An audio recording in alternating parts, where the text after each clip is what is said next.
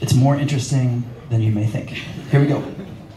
I'm from Gothenburg, and I'm from... thank you.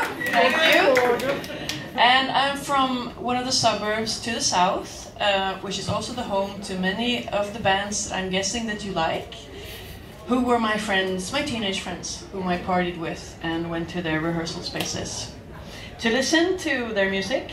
And right before this section is, we've been talking about Ika Johannesson from Entombed, that he was one of the first trailblazers. He was like the main trailblazer in Stockholm. And so now we're coming into a section that's about Gothenburg. Okay. Tompa Lindberg, from the suburb of Billdal, south of Gothenburg, was one of Nika Johanneson's tape-trading buddies in the 80s.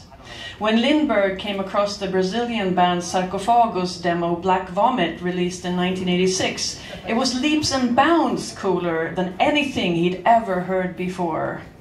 The music was so driven, simple and primitive. It was like Bathory, but bordering on grindcore. They wore spikes absolutely everywhere and posed on Brazilian graveyards with enormous monuments in the background. It looked so raw. We felt we had to follow their lead. Grotesque formed in 1988 with Sarcophago as the blueprint. Tompa and guitarist Christian Volin stole crucifixes from the gift shop of a church near their high school, hanging them upside down around their necks. An intense phase of amateur craftsmanship commenced in the backyard of Tompa's parents' house.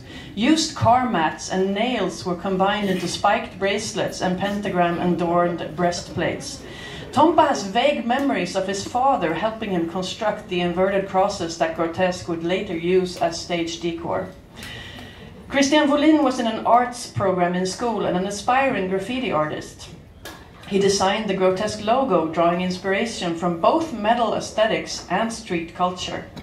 Later that year, a Grotesque gig at a junior high school dance in the southern suburbs of Gothenburg was shut down by representatives from the local Parents Association.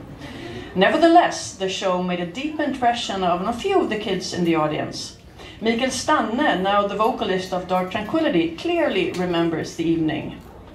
When the adults stopped the show, Tompa started screaming about how the devil would come after them.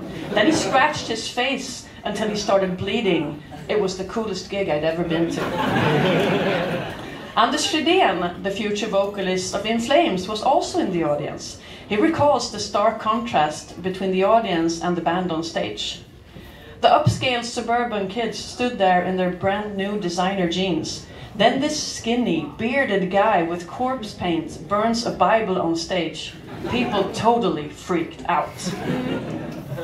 I was at that dance.